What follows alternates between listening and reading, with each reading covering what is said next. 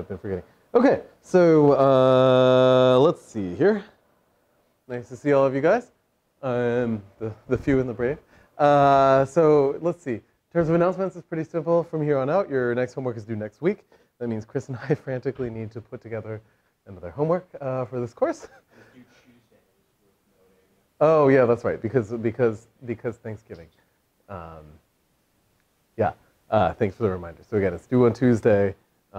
If you look at the dates, this is actually an extra week. There's just it's hard to. No matter what you do, students get angry at you about Thanksgiving plus homework, like plus or minus a week. There's like no good way to schedule. Anyway, this is the best we can do. Cool. And if you like give me a hard time, maybe I'll move my office hours a day early or something. Let me know if you need that. Beyond that, yeah, you've got another homework coming up and a final, and that's about it. And we put the date in time. Officially the registrar tells you the date of your final exam, but we also put it in the course spreadsheet. I don't remember what it is, but it's there. and like we promised, what was that? The 19th. Good. So you can have a Merry Christmas final exam. Maybe we'll decorate the room for you. Yeah.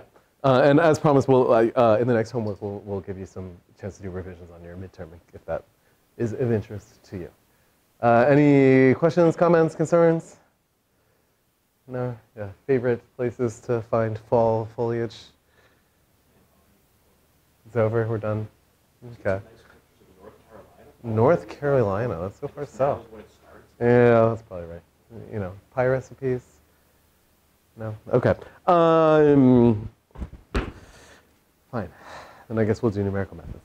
Okay, so let's see here. Right, so in today's lecture, which I'm guessing might spill a little bit into the next one, it should if I take my time, which is obviously a struggle for me, but I'm working on it. Essentially, you know, hopefully, even if you've missed some of the details the last couple of weeks, you've gotten the high-level point, which is that we've been studying algorithms for optimization. And unlike some of the other optimization courses in this department, we've really been focusing on the sort of generic case, right? Like I'm given access to some function f and its derivatives, and now I just want to like happily move down the gradient of f and maybe try to satisfy some constraints while I'm at it, right? And so initially we proposed a bunch of different algorithms like gradient descent and Newton's method, which really don't make any assumptions on f beyond having a pretty good initial guess and having a gradient. But then, in our last two lectures, we kind of did the opposite of that. We said, like, we're going to put, like, the strongest possible assumption on f, in some sense, which is that we are going to decide that the only f that I care about is f of x equals 1/2 x transpose a x minus x transpose b. For some reason, I kept putting a c there, but obviously that doesn't matter for optimization. And what do we observe for conjugate gradient method was that, like, in this case, I know a heck of a lot more about f. I mean, I know that it's quadratic, I know it's gradient, and that allowed us to do a lot of stuff that we couldn't do for our generic optimization routine. Like, for instance, line search wasn't really necessary anymore because along any line, this is just a parabola, and we know how to minimize a parabola, right? This is like roughly, what, 10th grade algebra? You're MIT students, like 6th grade algebra. Similarly then, in fact, we knew so much about this that if we assume that A is symmetric and positive definite, in particular, it has a Cholesky factorization, and that's sort of what kicked off our whole derivation of the conjugate gradient algorithm, right? But even if you missed everything that happened after that, right, the high-level point was that because we can write A equals LL transpose, we can kind of interpret this whole thing as some kind of a norm, and that allowed us to make a particular change of coordinates and do all that magic stuff that we do, right? So if we step back like 100 feet from that lecture, what should be the takeaway? If we know a lot about f of x, then we can probably do better than gradient descent, right? That's sort of the point. And generically, this is true. I think that, like, oftentimes these days, we are, depending on what scientific community you fall into, you have some generic optimization strategy or another. For many people in our department, it would be stochastic gradient descent. For people in other areas, it would be BFGS. Like in engineering disciplines, that's, I think, the most popular option. And these are all tools that work perfectly well, right? For anything that's differentiable, they're great. But they may be slow. And you know, essentially, the more structure that you have hiding in your objective function, the better you can do, right? And so today, some of the lectures in this class, we dive into a lot of detail. Like we did conjugate gradient in like excruciating detail. Today's going to be kind of the opposite. I'm going to give you just like a bit of a flavor for the kind of things that people do in this domain. You can easily build an entire course around like home brewing optimization techniques for different objective functions. But we only get an hour and a half. So I thought, like, essentially, my goal for you today is, like, when you look at an objective function, like, so for instance, maybe, I don't know, what's a good one that shows up a lot? Maybe my objective looks like, least squares. And then I add, like the L1 norm of x. This is a very typical example. Well, now none of our algorithms apply anymore, not even gradient descent in some sense, because this isn't differentiable. Your homework tells you how to address that. You can still ask, like, can I cook up some optimization technique that says, like, well, if I only care about objectives of this form, maybe there's some clever thing I can do, right? And this is like the first question you guys should all ask. Like, anytime you look at your problem, as engineers, maybe you're happy to have reduced your problem to optimization. That's like step one. But then as numerical analysts, you should look at your objective function and say, like, what special structures are hiding in here that I can take advantage of? Okay. Okay. So that's basically our situation. So our story so far is that, like, Newton's method works for, like, totally generic, gigantic classes of objective functions. Conjugate gradient is the example of the opposite of that, like a super narrow class of objective functions for which we can do a lot better. Maybe there are other nice objective functions that also admit fast or element. I think I meant efficient optimization methods. Fast and efficient. I'm gonna be honest, I don't remember why I. Yeah, I mean, like that's like in essence some of the algorithms will derive, but I don't.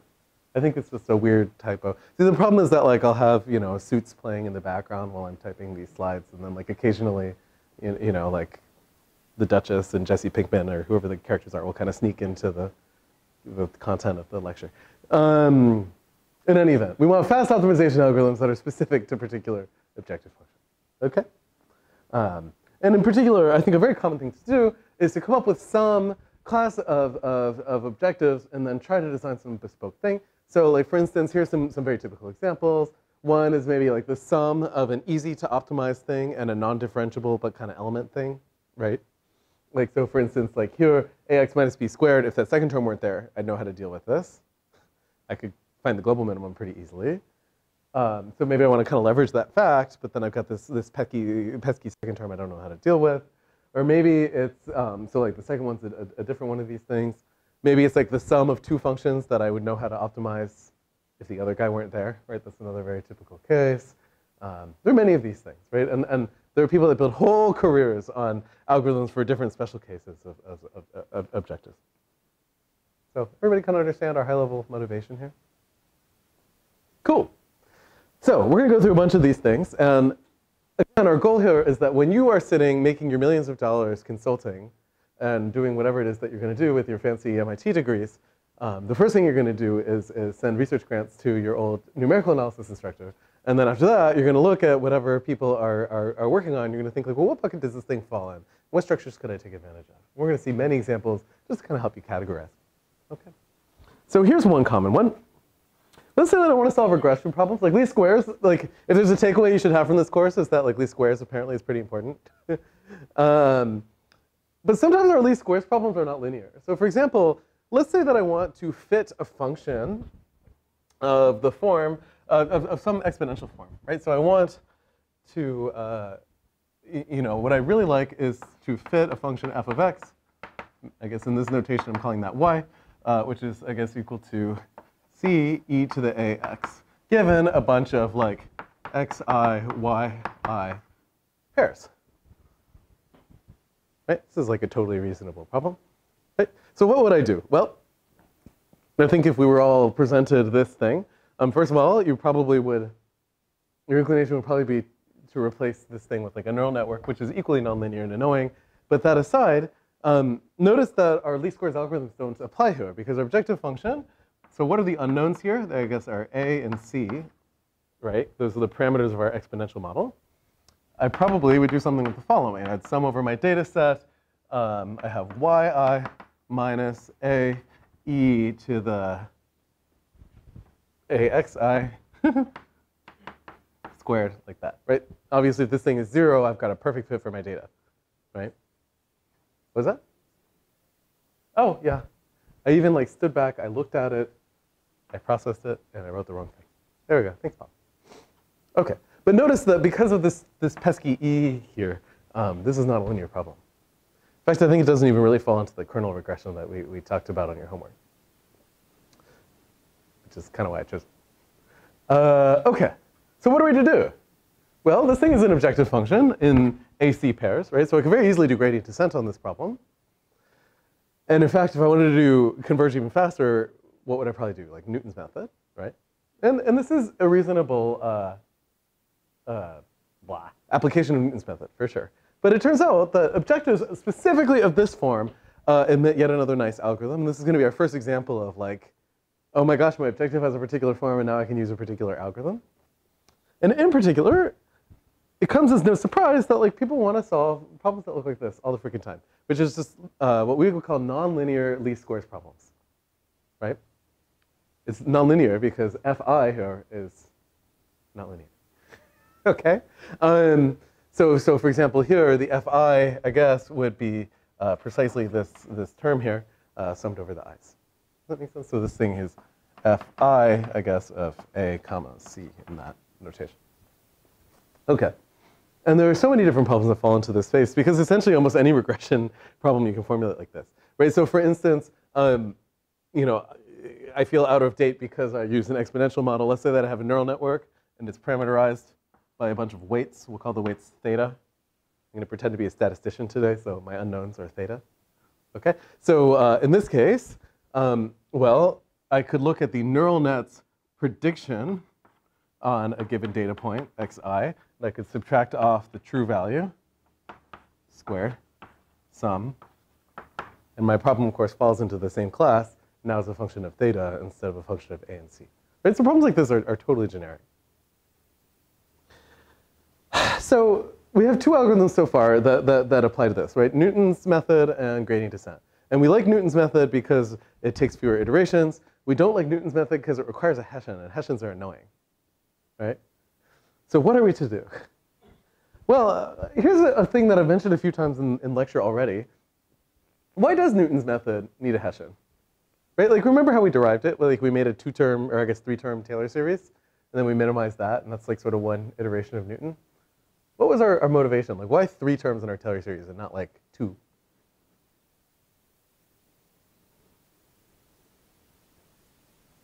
I think I've asked this precise question in lecture before, so I know you guys know the answer, and you're just being quiet. Yes? We're doing root finding on the gradient. That's absolutely right. But in particular, if I approximate my Taylor series with a linear function, or I approximate f with a linear function, let me abort that sentence and try again. Let's say I approximate my objective function with something linear. What is this minimum with high likelihood? Minus infinity, right? So does it make sense to have 2 terms in my Taylor series? No, right? So that is sort of like the explanation for Newton's method. It like chooses the smallest number of derivatives you need in f in order to have an interesting minimizer in each step. It's a perfectly reasonable way to motivate it. Yeah? So that's annoying because we don't want to compute Hessians. So for example, consider this objective function here. What would it take for me to, you know, maybe I call this energy of theta. So in order to use Newton's method on this thing, what would I need? I'd need the second derivative of my energy with respect to d theta I, d theta j. And even though we haven't talked about backpropagation, I think we would all agree that this is a bad idea, right? Like generally, neural networks have how many weights these days? Billions, right? So how big is this matrix? Billion, like really big. Like billions squared, right? So I couldn't even store this thing, let alone compute it, and never mind like the steps of backpropagation would be way slow for second derivative. Now, of course, there are ways around that. There's all kinds of clever things people do for Hessian vector products. But like just generically speaking, like this is not a matrix I want to touch if theta is really big. That makes sense? So what are we to do? Well, we need curvature in order for Newton's method to work. We need that h. But we don't have access to that h because it's like ginormous and it's annoying to compute. That's our situation so far. Okay? By the way, it's a simple way to remember that is that like a straight line doesn't really have a minimum. Or if it does, it's a boring minimum. Okay. So there's one exception to this rule. There's one way we can linearize things and actually have curvature. This is magic. This is a really clever trick. This is one of the more classical optimization tricks, by the way. It goes back to Gauss and Newton, I believe. That's like a high-power pair of names to be attached to an algorithm. In particular, Gauss and Newton made the following observation. Let's say that my objective function, specifically, remember we're solving like nonlinear least squares,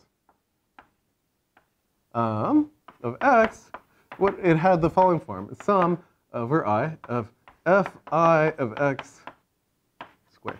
By the way, it's very typical for the fi's to like share structure, but that like kind of doesn't matter for our purposes so far. Okay, so notice I have made an assumption, right? Not all objective functions look like this one, but an awful lot of them do. Okay?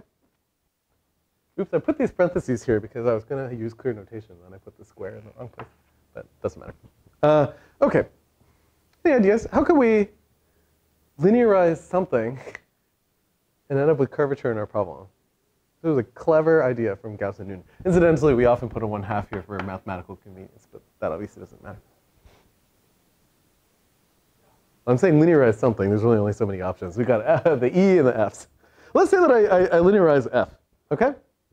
So in particular, let's say that I take Fi of x, and I approximate it as Fi of x naught plus, we'll say the gradient of Fi x naught dot product x minus x naught. Hopefully we all agree that this is the linearization of Fi. So I'm only going to have these two terms. I'm not going to have the third one, which is what I would need for Newton's method, right? However, what happens if I plug this thing in to the square? Well now, so this thing is approximately 1/2 the sum over I of Fi, which is Fi x naught plus gradient Fi x naught, oops, dot product x minus x naught squared.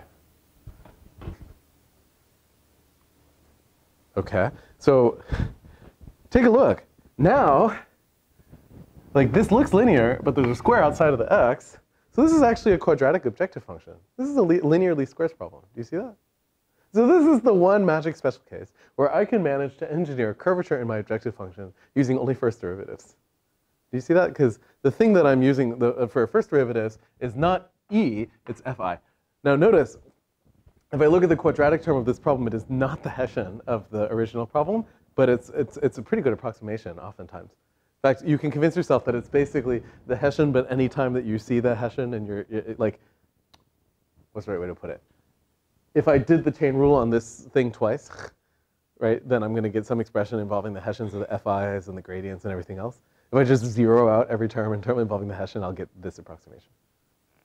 I'll let you do that one at home. Okay. Moreover, we can make kind of a slick notation for this thing. So let's say that big F of x is equal to like F1 of x, F2 of x, and so on. So we're just going to stack it together into a giant matrix. And we're going to call df is like the Jacobian of this thing. So it's like every possible gradient stuck together in a big matrix, right? Then essentially what we've done, oops, oh no,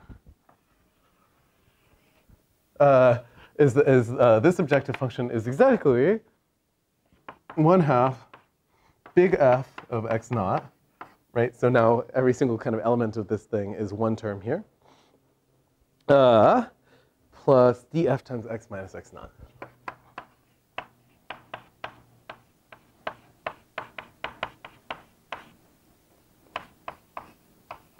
You see, this is just slick notation for the previous sum. Cool? And again, what is our unknown and one iteration of the Gauss-Newton method? It would be x, right? Everything else here is constant. Okay? So let's make sure that we did our math right. Ta-da! Okay, so in particular, what is the minimizer of this thing? How should we do it? Well, we should take the gradient and set it equal to 0. You guys tired of this yet?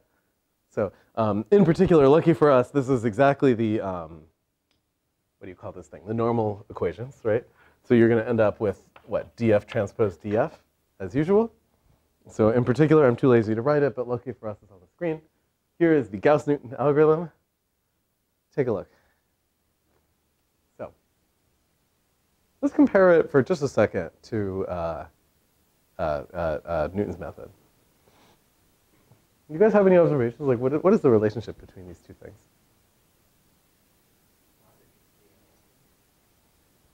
Because I made a typo. Yep, good catch. Man, shoot. This is the one new deck of slides that I made from scratch in this class so far. All right. So I hope somebody's keeping track of all these typos. I'll fix later. Yeah, so I'm sorry. It should be xk plus 1 on the left-hand side here. My apologies.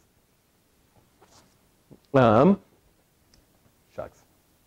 But in any event, the relationship between this and Newton's method is pretty straightforward. It's basically you just took the Hessian and Newton's method and replaced it with df transpose df. That's the only difference. But the good news for us is that this matrix doesn't ever need Hessian of anything. Yes, Harry.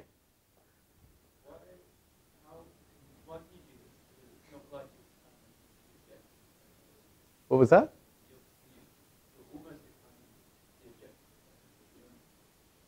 Mm-hmm. Yeah, so there's a reasonable question. Why is it okay thing to do? Well, why is Newton's method an okay thing to do? They're both approximations, right? But if you want to be a little more formal about it, I think one reasonable way to think about it is the following. Let's say that each of the fi's is nearly linear, like it's a pretty flat function, right? Then the Hessian term is going to be relatively small. And that's essentially what's going on here. Yeah. So this, actually, a good way to remember this is like this approximation works well when each of the fi's is like nearly equal to its linearization, which isn't surprising because like if each of the fi's were linear, this would be perfectly right, right? Yeah. I believe the convergence proof for this method is a little bit annoying because it's sort of non-local, right? Like you don't have the nice Taylor series properties that you'd have otherwise. Yeah. Cool. So this is Gauss-Newton algorithm. Here's a nice additional kind of bonus. Notice that for Newton's algorithm, remember we ran into trouble when the Hessian isn't positive definite, right? Like the Hessian might have a negative eigenvalue, and then suddenly you're maximizing instead of minimizing by accident. Notice that like actually can't happen here, right? Because the matrix you're inverting is always positive, at least positive semi-definite, right? This df transpose df, which is an added kind of practical benefit of this technique. Cool.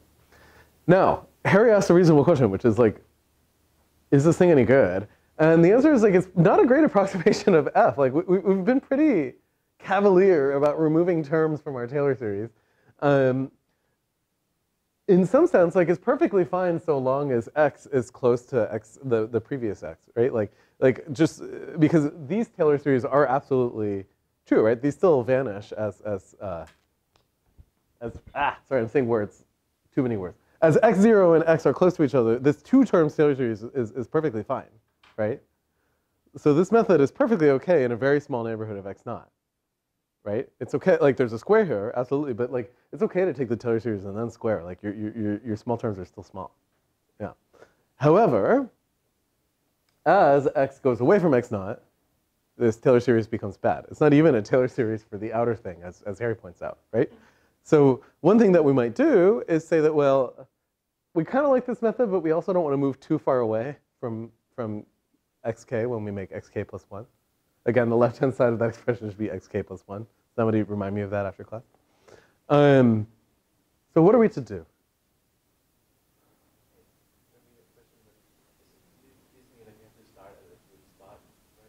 Oh, absolutely. Yeah, yeah. All of these methods, including Newton's methods, work really poorly if you have a bad initial guess.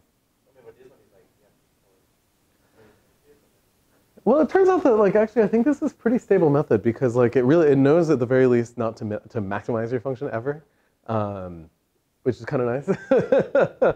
And I think for a lot of problems that look like least squares and are kind of flat, like this actually is pretty effective. Yeah.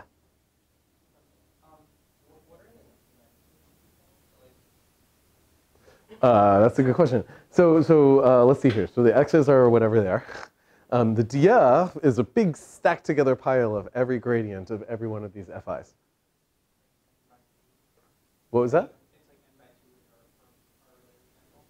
It's no, not quite. So if x is n-dimensional and there are, I don't know, k terms in the sum, then df is n by k, or k by n, whichever one makes sense.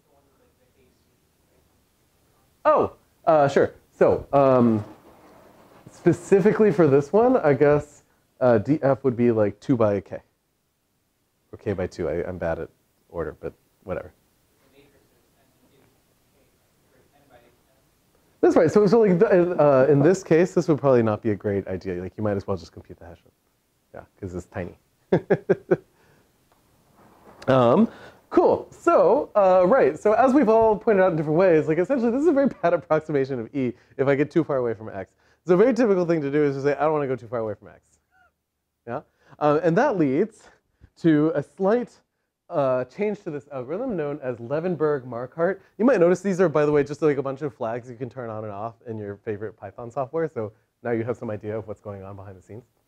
So it's kind of funny to me that Gauss-Newton and Levenberg-Marquardt get two completely different sets of names for like a very superficial change, but I digress.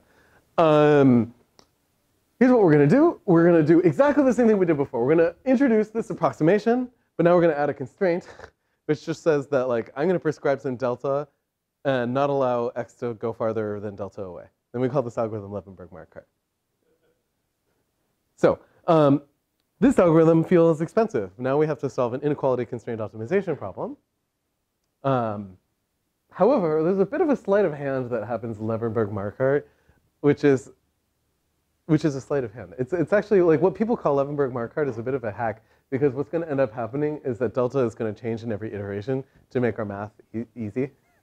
And let me show you precisely what happens. This is kind of a sneaky trick. It turns out it's actually okay. It's like sort of an average between Gauss-Newton and gradient descent.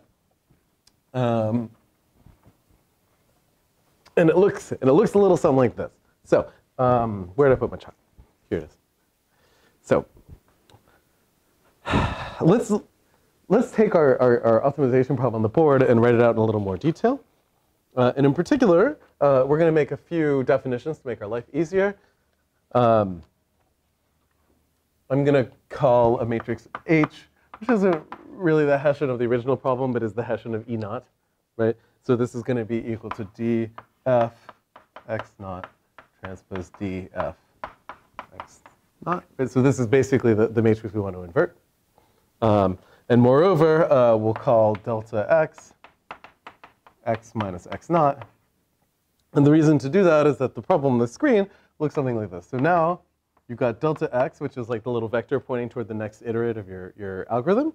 And you've got the quadratic term. So this is delta x transpose h delta x plus f of x naught transpose df delta x. And if you look back on the previous slide, you'll see that this agrees exactly with the problem we just solved. But we have this annoying restriction, which is that this is less than or equal to delta. Okay. And again, why are we doing that? Like, this is some quadratic approximation of our objective. As Harry points out, it's a bad one. It only agrees to like first order, not to second order. But it's got some curvature, and it agrees to first order. But so what we're going to do is, like, we're going to optimize, but we're just going to prevent ourselves from going too far. Right? That's what's going on here. How should I solve this problem? This is like the answer to almost every question I ask in this class. Like, I write down a problem on the board, I need a formula for its solution, how am I going to do it?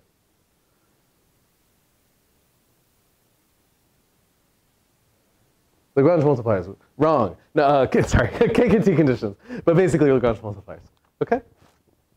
So, luckily for us, a few lectures ago, we derived the KKT conditions. And since you guys are all busily studying for your final exams, you have them memorized. So, in particular, what is our stationary condition? Our stationarity. Remember what this looks like? It's basically you set the gradient equal to not 0 anymore, but like a multiple of the constraint, right? So in particular, is going to be 0 is equal to h delta x plus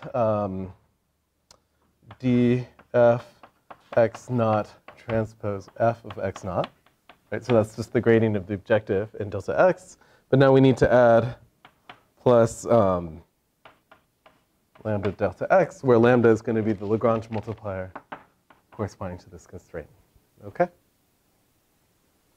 You guys see that? So this is, again, I set the gradient equal to 0, but now I have to add Lagrange multiplier times the gradient of the constraint. Same as Lagrange multiplier.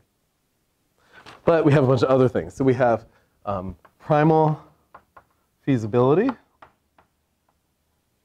which is basically just this, right? Mod of dx is less than or equal to delta. We've got complementary slackness. And remember what this says? It says that the product of the dual variable and the constraint is equal to 0. Right? That only the one of the primal or the dual variables can be non-zero. So in this case, lambda times delta minus the norm of the difference is equal to 0. And then finally, we've got dual feasibility, which is just delta greater than or equal to 0. Incidentally, if you look in the book, I do this really carefully and like align it to the notation of KKT conditions. Here I have elided a factor of 1/2 because we're all grown-ups. Yes? Is this the midterm question you really liked? It's close to the midterm question. Yeah. Is it the midterm question that I really liked? No. Because I said so.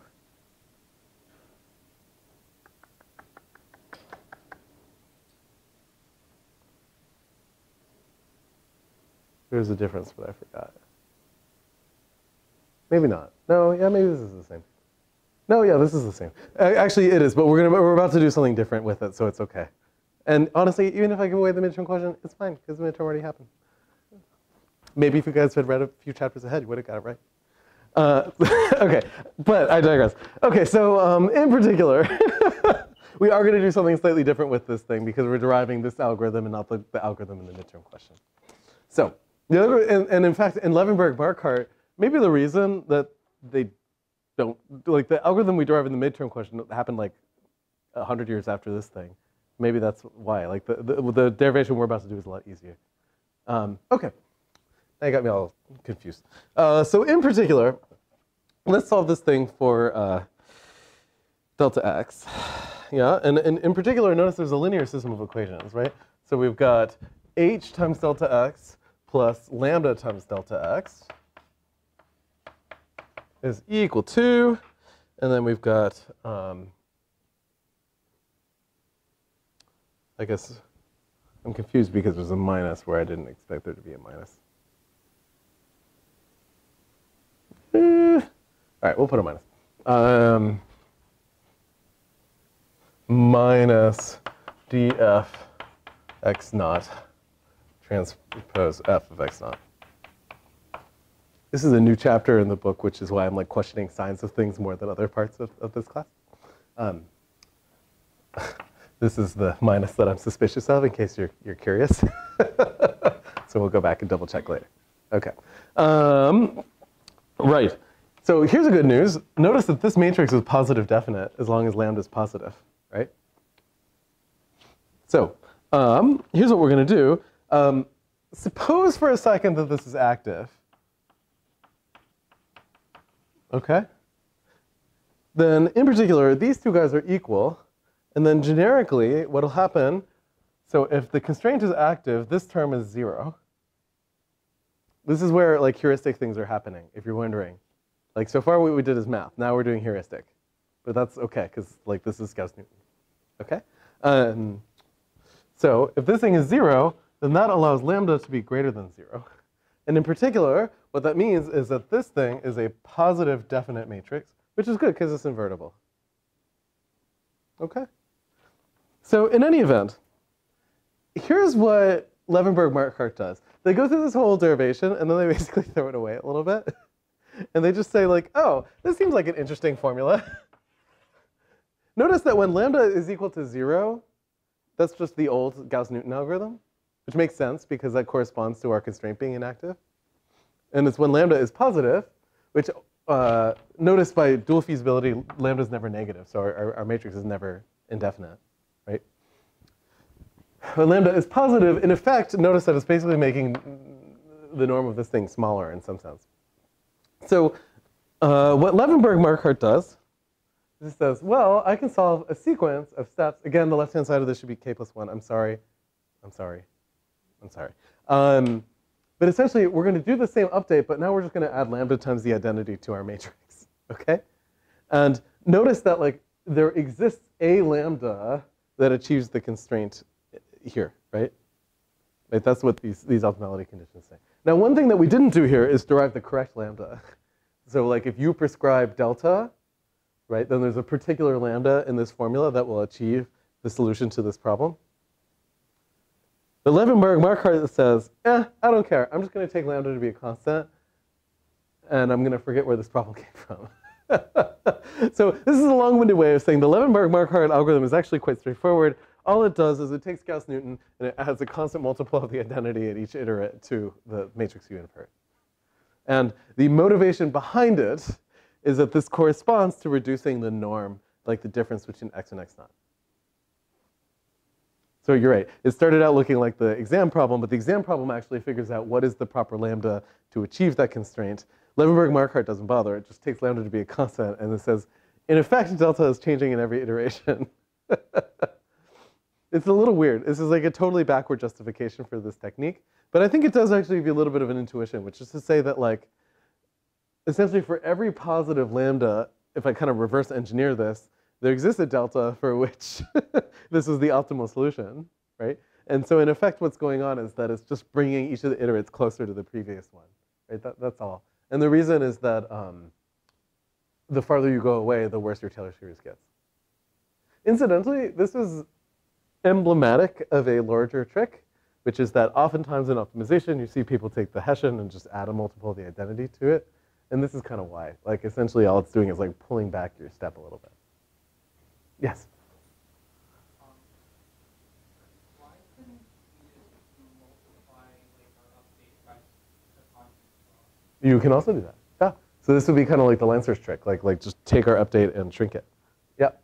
That is another thing people do. Why is it That's a good question. So one reason that I think people think of this as better, or at least like an interesting option, is that like sometimes H might be singular.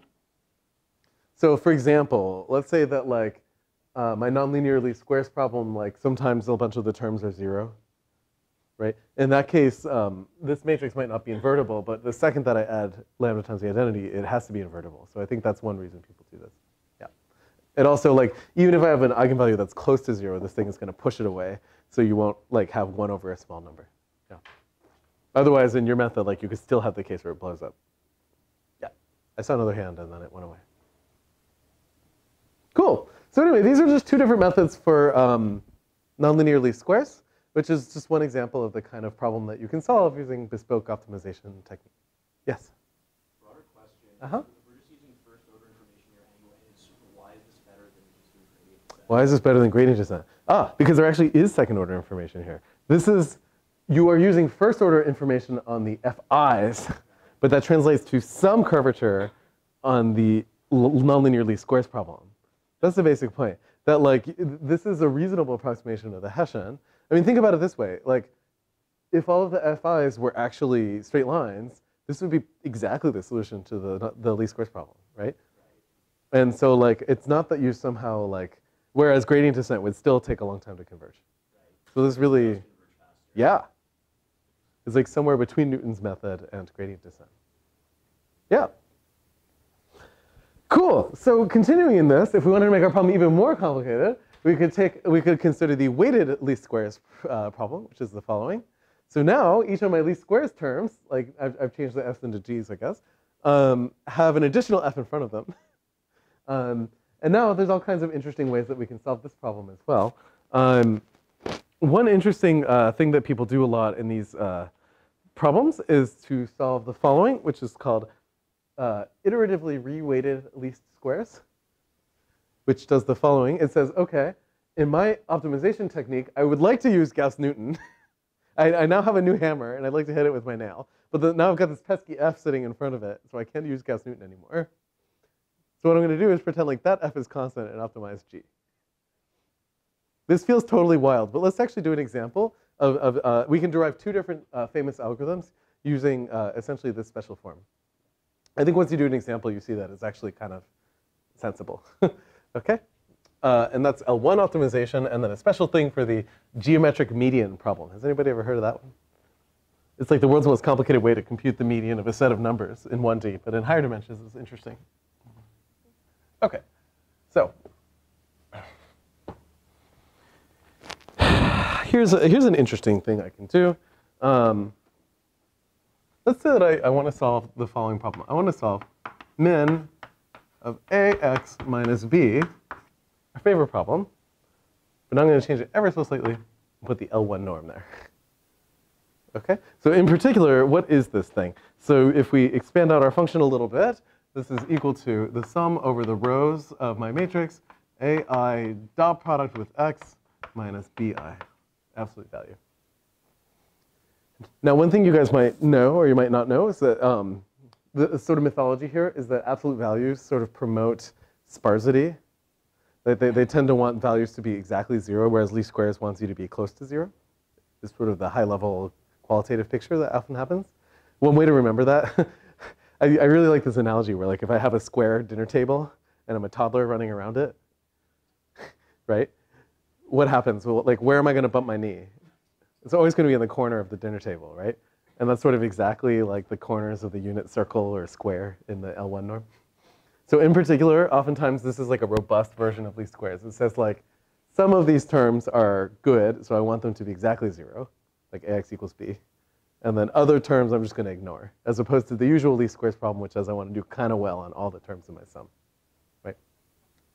A different way of understanding that, if I just plot least squares versus, you know, absolute value, if my error gets twice as big in least squares, I'm penalized 4 times as much, right? So really big errors in least squares are a big deal, right? In these absolute value problems, really big errors are penalized just as much as really small errors. So like I kind of like, it doesn't cost me quite as much to just like put it all in one term of my sum, right? Okay, so in any event, let's say I want to solve this problem. Sadly for us, once again, none of the algorithms we've written down so far apply to this function, which is frustrating, right? We're actually going to develop a few different algorithms for this problem because this is a pretty common one in statistics. Okay? So here's a fun way that we can write it as an iteratively reweighted least squares problem. So I'm going to do something that feels like a total hack, and that's because it is. But it turns out this is actually one of the predominant ways to solve this problem. This is equal to, let's suppose that none of the terms in this sum is equal to 0. Obviously, this somehow feels very uncomfortable because the whole point of this thing is to get some of these terms to 0. But let's not think about that too hard for a minute. Then one thing I can do is say, well, this is 1 over the absolute value of ai dot x minus bi times ai dot x minus bi squared. What have I done? I've just multiplied and divided by the same term here. So here's going to be the trick. I'm going to call this thing, in the notation of this slide here, I'm going to call this fi of x. Here, f stands for all the nonlinearities I don't know how to deal with. Do you see that? So what is going to be my algorithm here? Well, essentially, if you kind of squint at the slide, what is this saying? It's saying that I sort of hold all of the fi's fixed, and I just optimize the g's. Right? So that leads to a very particular algorithm. This is called iteratively reweighted least squares, where I do the following. I say for each of my i's, I'm going to compute a value, which is going to be exactly this thing.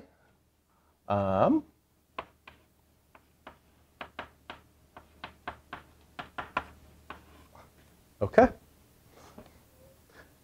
And now I'm going to hold them constant, and I'm going to optimize the rest of this stuff. But that's just least squares, right? So then I'm going to get that x is equal to A transpose times diagonal matrix of W times A inverse time,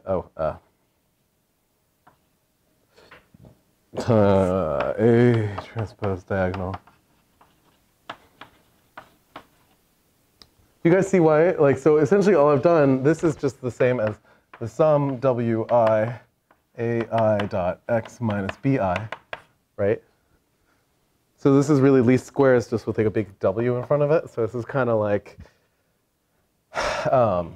ax minus b transpose times the diagonal matrix of W values times ax minus b, like that. And so basically this is just the minimizer where I've held W fixed. Okay?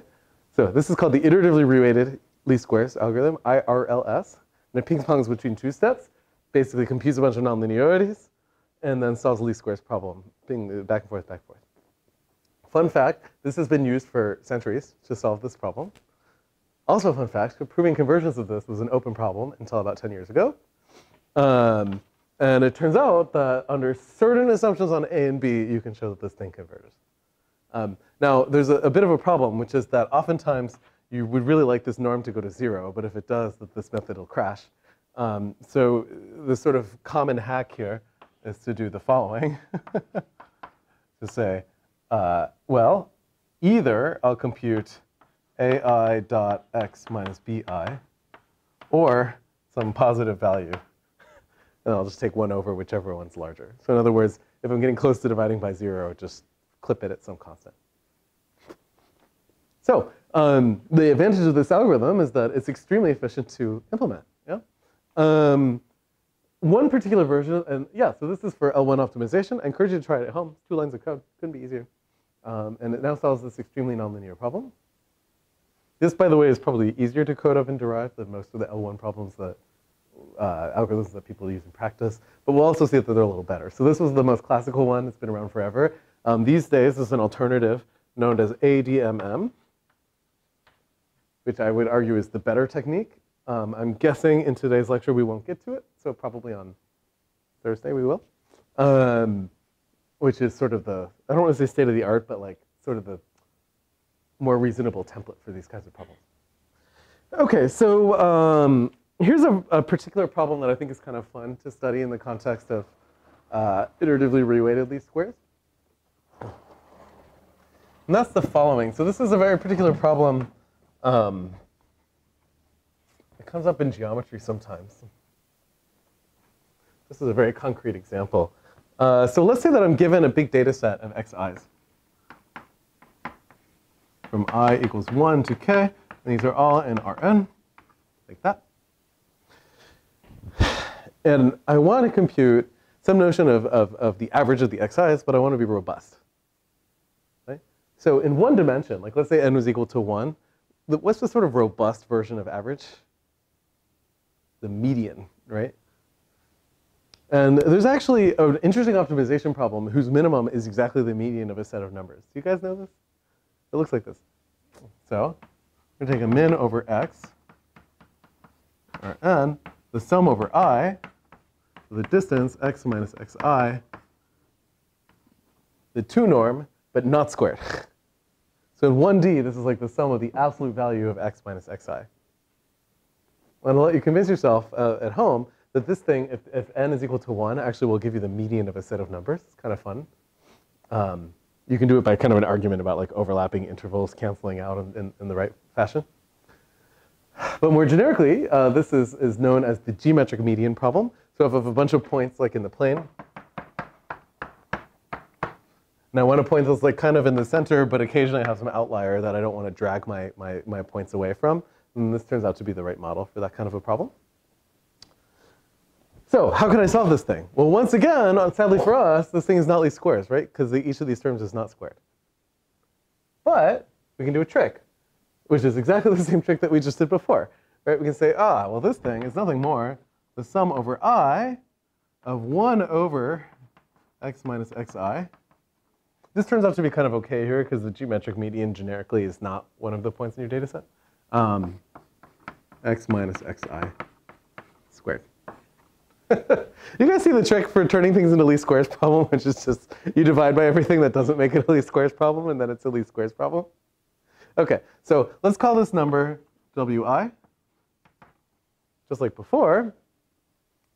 Then notice, what is the optimum of this least squares problem? If I think of this as sum of wi x minus xi squared, right? If I differentiate this thing with respect to x, what am I going to get? I'm going to get 0 is equal to the sum wi times 2x minus xi.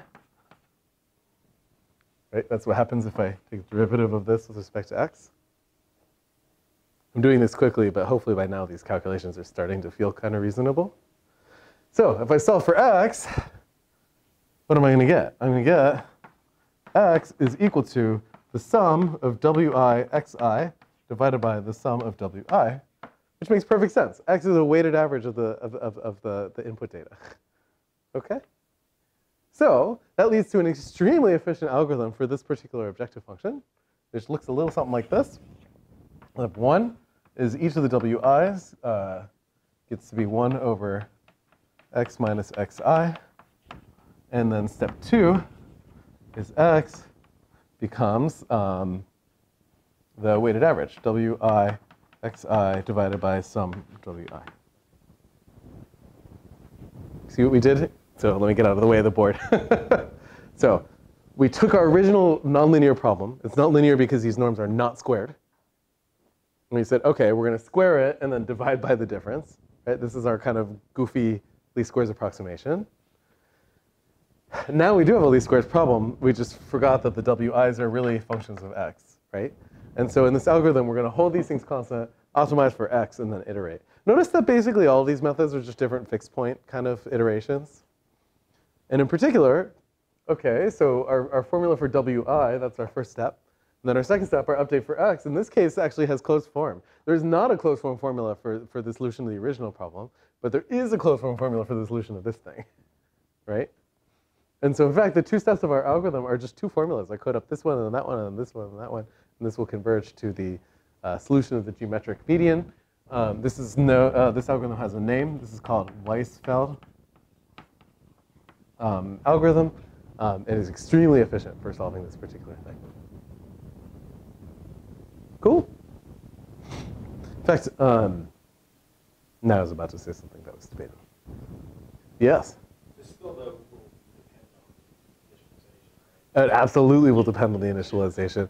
The good news here is that at the very least you can convince yourself, like here, notice that every one of the w's is positive, and that x here is a weighted average of the xi's. So every iterate of this algorithm is somewhere in the convex hull of the xi's. It can't diverge too crazily.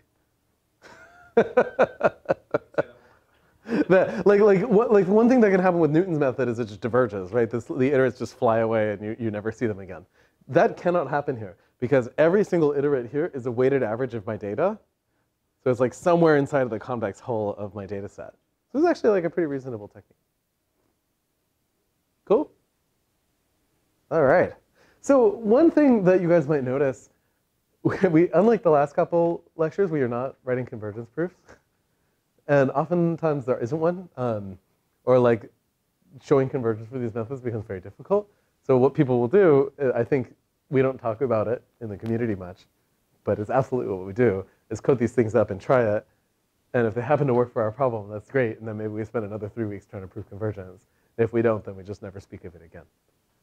But hopefully you guys are getting the name of the game, which is you look at your objective function, you find interesting structures that you try to leverage, and then you develop an algorithm around this thing. Okay? Now, specifically for this technique, there's good properties and bad. I mean, I think the good news is that it's very easy to formulate. The bad news is that it's hard to prove convergence. And indeed, it can degenerate a little bit. Like there's like some division happening here. Okay. So continuing in our grab bag of objective functions with special structures. By the way, if you guys are totally bored with optimization, a few of you look like that might be the case. The good news is that we're almost done with it, and then we're going to start something totally new, which is approximating integrals and derivatives, coming soon to a classroom near you. Another one that you guys have actually already seen is alternation, right? So what was an example from your homework of an algorithm that depended on like sort of taking all of your optimization variables, dividing them into two sets, optimizing one set, and then optimizing the other? Do you guys remember from homework 2? Yeah, this as rigid as possible thing. Remember how that worked? I had one set of variables that were rotation matrices, and another set of variables that were like positions in space. And if I hold the positions in space fixed, then the optimization the rotation matrices were just SVDs, right? It was a closed form formula. And if I hold the rotation matrices fixed and optimize for the x's, it's just least squares. Notice that if I tried to optimize for both of them at the same time, there wouldn't be a closed form formula for either one, right? So this is a very clear example of this strategy called alternation, where I take all of my optimization variables and I divide them into, like, in this case, two sets, like x and y. And I first optimize x with y fixed, and then I optimize y with x fixed, and I iterate. This algorithm, incidentally, does not have to converge. This is a little bit surprising. It actually, this is one of the more common mistakes I see even in research papers in this domain. So what does converge? Now, the objective value of f certainly decreases in every step of this technique, right? So it's certainly the case that, like, if f is bounded below, then the f of x comma y, you know, it decreases and it's bounding below, so it does approach a number. Does this thing have to approach even a local minimum of f? The answer is actually no. This is a little surprising. We're going to draw a picture of y in a second. Yes, Axel? How is that possible? So let me draw you kind of an interesting. I'm going to try to draw a schematic, and I'm going to fail. This is the story of my life. So let's say that I have a two-dimensional problem. Here's the thing I could do, by the way. I can totally construct this sort of adversarially, because I only kind of need to know my f on one slice at a time. So I could actually, like, kind of construct my f of x while I run my alternating algorithm. We're going to see what that looks like in a second. So, by the way, there's a fantastic research paper out there that tries to sort of give interesting counterexamples where this technique fails, because I think people just commonly assume that it converges. In fact, to my knowledge, there isn't a convergence proof for that as rigid as possible thing that you guys implemented. And again, when I say convergence, I mean convergence of the iterates, not of the objective value, right? The objective value decreases, but that does not mean that the iterates converge. Here's an example. So let's say my board is the xy plane. Okay? And so here is the initial point of my optimization. Right? So what does alternation do? Like, essentially, it, like, draws a little line. So maybe I optimize over x first. It looks a little slice of my objective function. Notice nothing about the objective function anywhere else, right? And it finds the minimum. So let's say the minimum is here, because I said so. Okay? And now I optimize over y, and I get whatever I get. Now here's going to be the kind of magic trick. So I'm going to draw this little vertical line. And notice that, like, this optimization algorithm does not know the first thing about what happens in my objective function, even a tiny step away from this one-dimensional line, right? So here's the kind of thing that can happen. So maybe my objective function is sloping downward in this direction, but actually upward this way, or the other way around, right?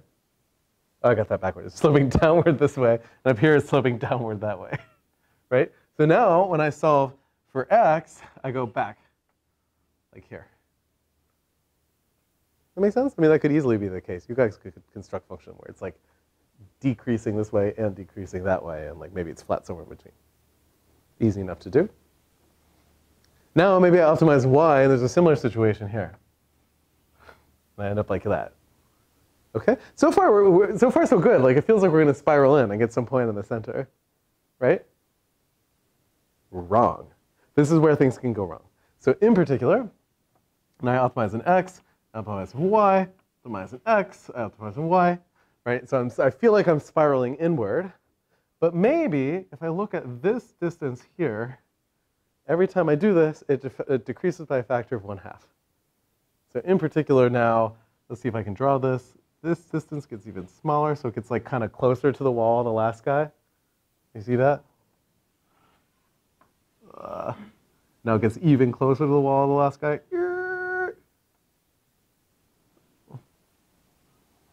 And so on. Notice that, like, I can construct this objective function because I only ever needed to know it on these 1D slices. I could easily fill in some smooth thing in between. Easily is a little wrong, but like an adversary could figure this out, right? And what's going to happen, eventually there's some little inscribed square here. And alternation is going to happily ping pong around this square. And the iterates are never going to converge. And in fact, you can even So there's a really interesting paper. The authors, if you like this kind of thing, they're Italian, so I won't even attempt to pronounce their names. They actually construct counterexamples where you have this sort of like spiral staircase thing. These iterates get even closer, but the minimizer is still there. It's really wild that these kinds of things can happen. So in any event, these are the kinds of things that are really messy and you have to worry about in these kinds of methods for alternation. On the other hand, I think oftentimes in engineering discipline, we kind of don't care. That like this situation is really adversarial and bad. It doesn't happen in real life. And like I've never encountered an objective function where alternation didn't converge, but it is a thing to be aware of. Okay? So anyway, this is a fun counterexample where like a totally, in fact, I would say this algorithm feels more reasonable than the iteratively reweighted least squares methods that we wrote down. But actually there are cases where this one doesn't converge. It's much harder to find cases where the other one doesn't. Yes, Paul? Well, what is a local minimum? I mean, like every time you do this, you're moving a positive amount. Yeah. So it's very hard to define exactly what you're looking for, right? Yeah. These are really tricky counterexamples. Yeah. And again, I think these are like mathematician counterexamples. I don't think, which obviously is my code word for useless. No, but like I think it's sort of very hard to encounter these things in real life, but they can occur. So if you really want to prove that your algorithm works, you have to defend against this kind of picture. Yeah. That said, if you look in practical literature, it is everywhere. I would say alternation is one of the most common structures you encounter in practical everyday optimization, because it's very easy to make problems. Typically, like they're like maybe least squares with one variable fixed and then some other simple thing with the other fixed. As rigid as possible is one example, like we already saw that before, right? Where notice that the rotation matrices are like in the least squares problems with the unknown positions. So if I optimize for them simultaneously, I have some yucky nonlinear thing. But if I fix half the variables, the other half are just least squares, right? That was the point. Another good example of this is principal component analysis. Ah, you all poke up. Yes, machine learning. So in particular, I think I can erase this picture before you guys find more holes in it. If we think of the theorem whose name I just forgot. Oh gosh. When I do SVD and I truncate the low singular values. Yes, the Eckert-Young theorem. Thank you, Chris. Essentially, you can think of principal component analysis and these SVD truncation methods as all solving the same problem, where I have some matrix M, and I want to approximate it with some matrix XY transpose, which is of lower rank, right? So in particular here, maybe M here is like M by N, so like its columns or data points. And I want to write all the data points as a linear combination of some small number of factors, right? That's the sort of common situation.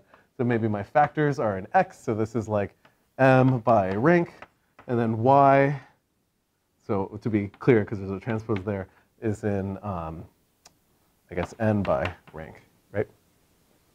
This is one of many ways to understand principal component analysis problem, right? And what we showed, if you remember from lecture long ago, was that if I put the Frobenius norm here, then essentially I can solve this problem by computing the SVD of M and truncating low eigenvalues. You guys remember that? This is the Eckert-Young theorem. We even proved it, I think. So that's all good as long as I use a Frobenius norm, or in fact the 2 norm. It turned out that the same is true for both. But there's actually a whole giant literature out there that proposes different versions of SVD. For example, maybe I want robust SVD. And in robust SVD, maybe what I say is that like every once in a while a column of M is just garbage, right? So in other words, like I expect this fit to be perfect for most columns of M. Like I really do think they're in a low dimensional subspace. But then every once in a while I give you like an outlier that's just, it lives in its own thing. So then this least squares problem isn't very good, and maybe we want to use something like L1, right? Well, sadly for us, now we can't use SVD anymore, right?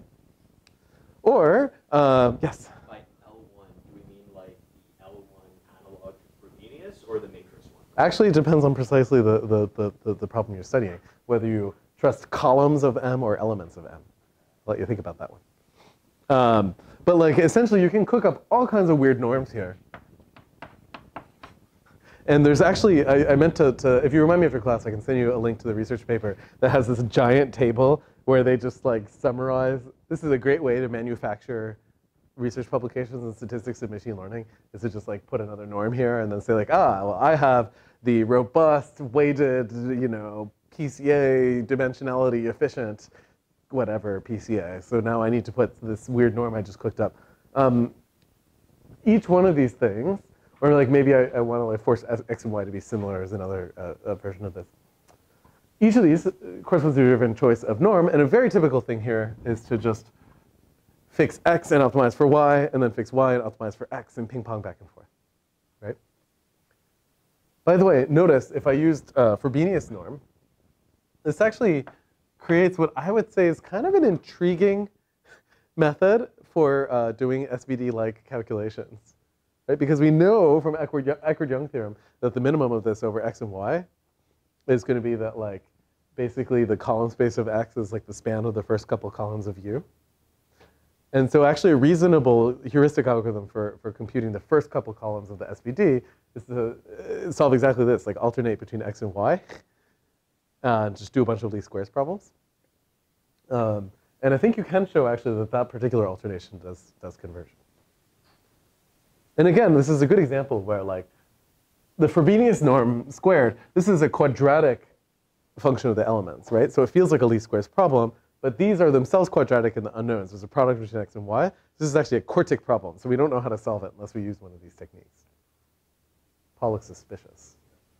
No, he's good. He's just a suspicious man. OK, fantastic. If we take our alternation strategy to an extreme, we arrive at one particular method, which is called coordinate descent, which is exactly what it sounds like, where I solve for precisely one element of my vector at a time. This is actually a very common thing to do. In fact, oftentimes it leads to very efficient algorithms that are parallelizable for all kinds of different reasons. So as one simple example here, let me give you yet another algorithm for solving least squares. It's our favorite problem. By the way, notice it's not just like a model problem, but it actually is a problem we want to solve in everyday life. So let's say that I want to minimize the norm of ax minus b. And now I'm going to write this as the sum over elements of b, right? So we're going to say that this is like ai dot product with x minus bi squared, right? Make sense? Hopefully I did that right.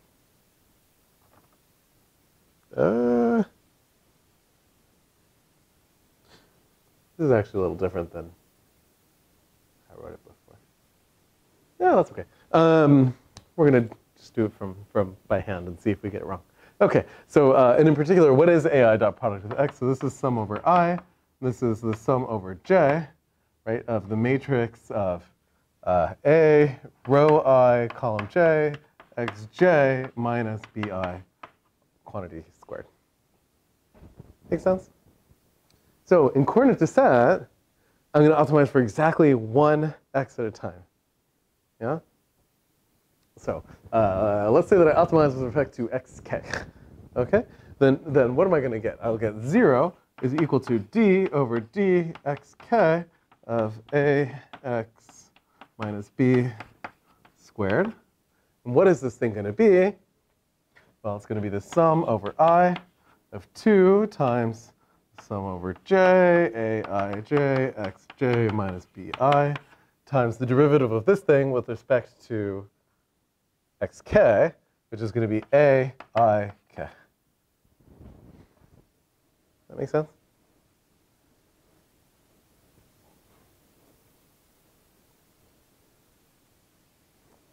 Did I do that right?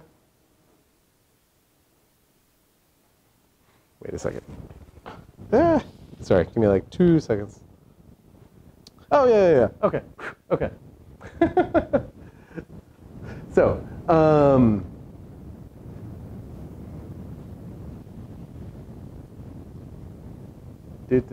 yeah, OK. So, sorry, this disagrees with my notes, but we're going to end up in the same place. But I'm thinking like a human, which is why it's taking me a minute, rather than just copying out of a page of notes. So let's move the sum to the inside here. So in particular, this is going to be 2 times the sum over ij, aij xj minus the sum over just I, bi, a, I, k, like that.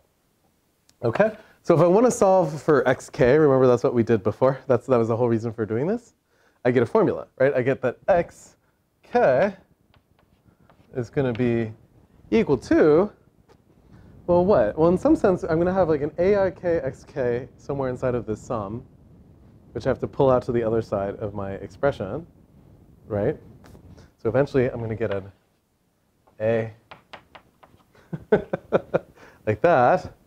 I'm going to have this guy remains the same. So this is going to be sum over I, bi, a, I, k, minus the sum over I. That wasn't supposed to be an I. The sum over j, except k, a, I, j, x, j. OK, that's the formula I wanted. You guys see why this is the case? So what was I doing? I have this least squares problem here, and I'm just minimizing with respect to a single element of x.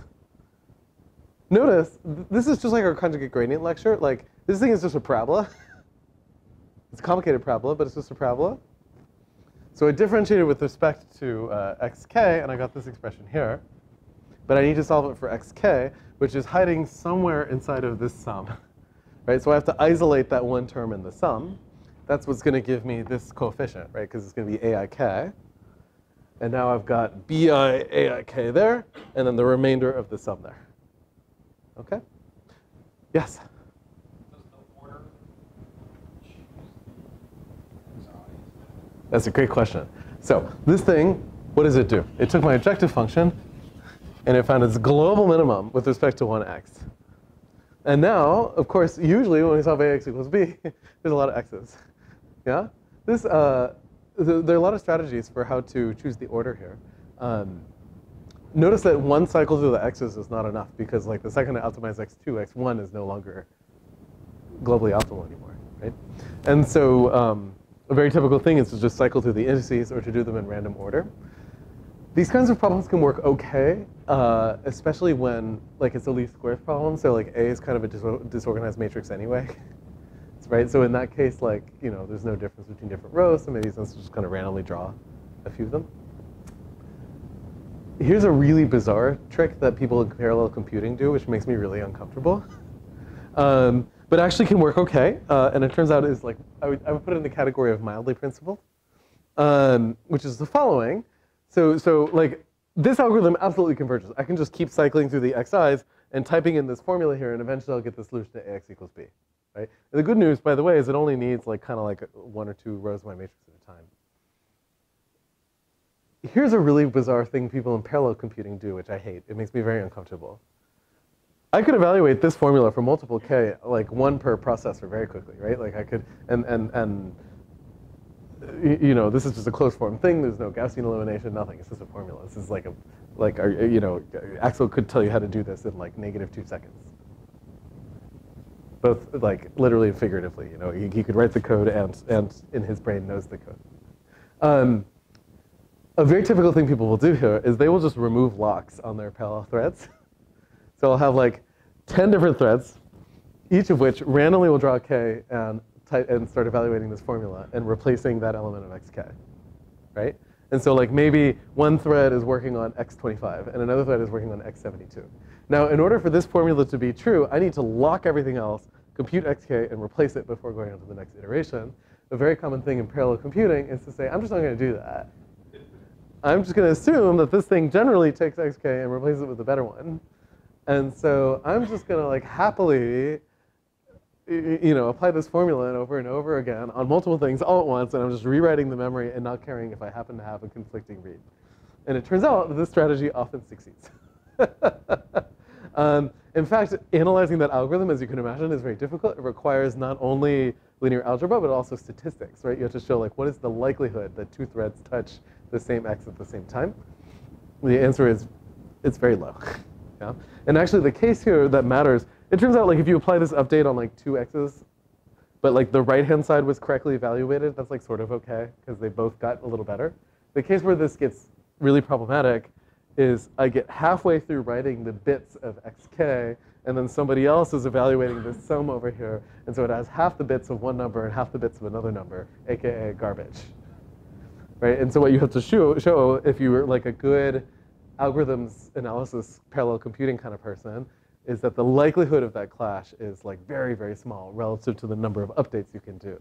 Right? So like that clash will occasionally replace xk with garbage, but with much higher likelihood for every like one of these, 100 other ones are getting better.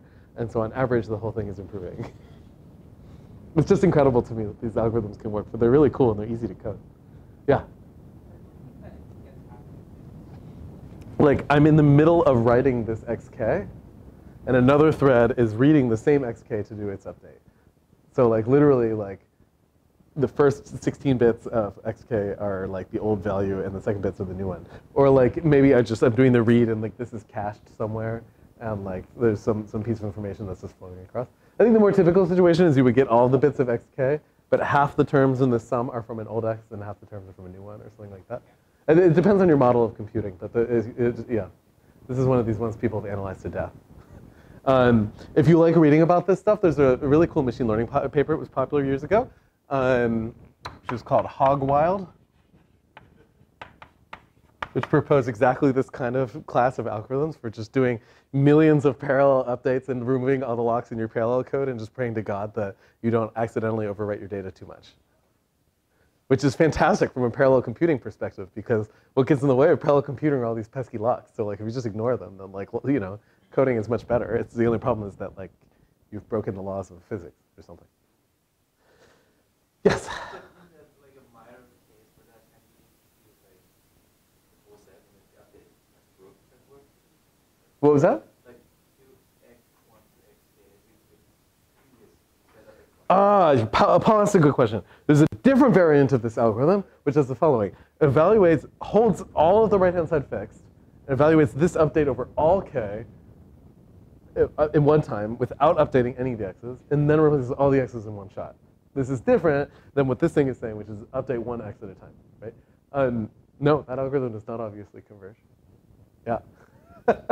It's really easy to get these things wrong. I encourage you to just play with this. This is one of these things where you could either like spend months proving a theorem or just type 2 lines of code in your computer and very quickly get a kind of an empirical idea of when it works. Yeah. Yes?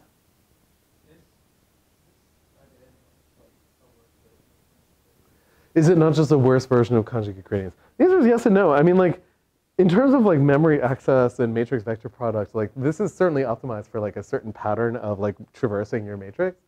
And so it could be, you're right from like an iteration perspective, it's worse. Like if you just count the number of Ks.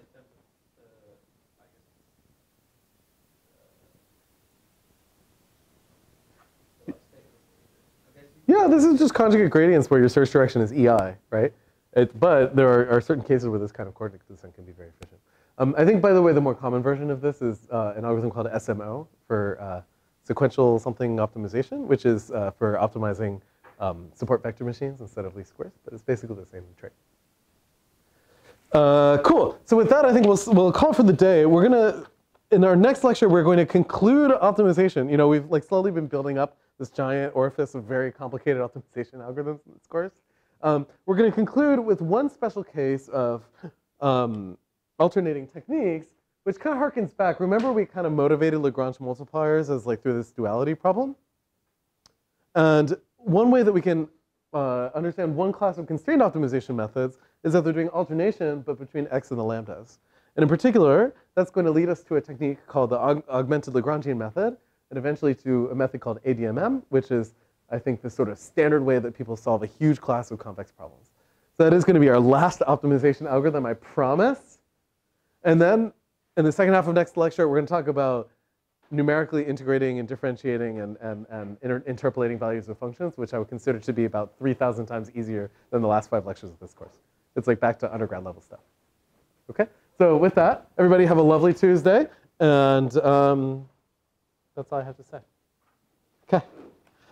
Let me stop the recording here.